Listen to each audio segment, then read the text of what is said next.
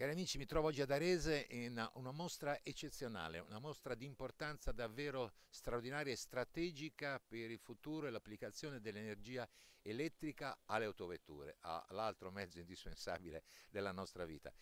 Qui ad Arese siamo alla Revolution Electric Drive Day, dove proprio viene dimostrato come anche oggi le grandi case automobilistiche sono tutte impegnatissime per cambiare la proposta al mercato, dire viaggiate con energia elettrica. Ci sono macchine anche di grossa cilindrata, di piccola o di media cilindrata dove è stato applicato il sistema elettrico. Beh ragazzi, il risultato è straordinario. La cosa bella per Unendo Energia Italiana è quella che, pur avendo iniziato solo nel 2012, passando prima dal fotovoltaico, poi attraverso la distribuzione a retail di energia, alla costruzione al CAB di Bologna di un grandissimo e straordinario impianto di fotovoltaico per distribuire energia, e poi oggi collabora addirittura con i grandi colossi non solo nel settore automobilistico ma anche in quello energetico, con un impegno che significa che ancora una volta le aziende italiane vogliono essere e ci credono davvero essere all'avanguardia anche in questo settore.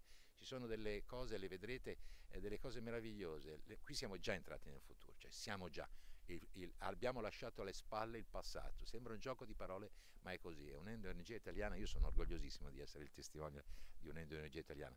Bravo davvero a Giuseppe Pirola e ai suoi uomini che in pochi anni hanno creato davvero una speranza per il futuro, per una ecocompatibilità ambientale che è anche civiltà.